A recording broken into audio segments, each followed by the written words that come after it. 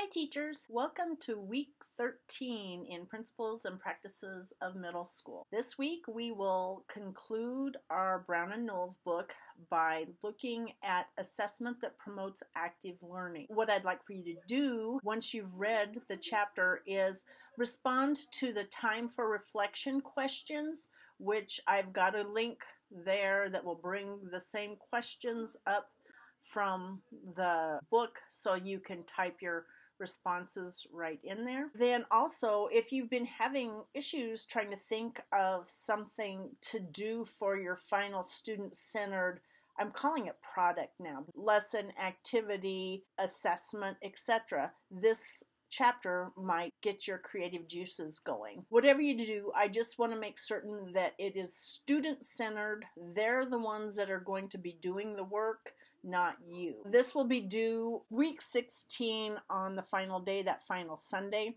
I realize I haven't put the date right there, but it is on the checklist. I'd like your feedback on how many peer reviews you feel that you should have to do next week and during week 15.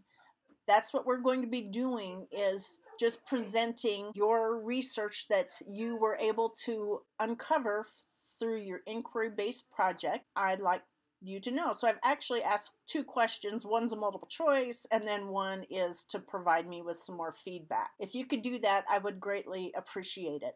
And then I'll let you know before we start. And the people that have signed up, I will post that here as well. I don't have it right now, but I will get that done.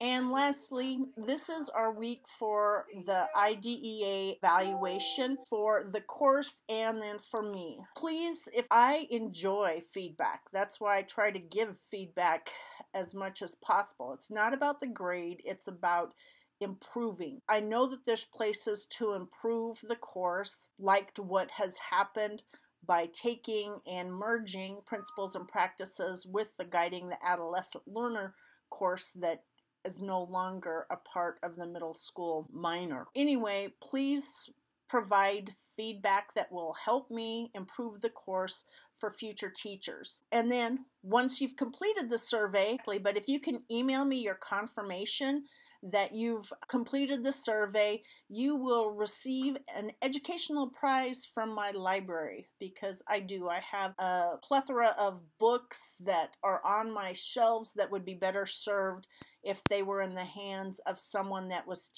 actually teaching middle school or high school. If you're on campus or nearby, you can stop by and pick up your book. For those that are away, I will send you the book. Please, as always, if you have any questions, post them to the D2L discussion board. I will have all of the middle school tour and interview papers assessed hopefully by tomorrow. I've been working on them, and it is, hopefully you see there's a lot of work in education. If you're busy, that's because it's getting you ready for the real job of being a teacher. Busy, but it's work that you love.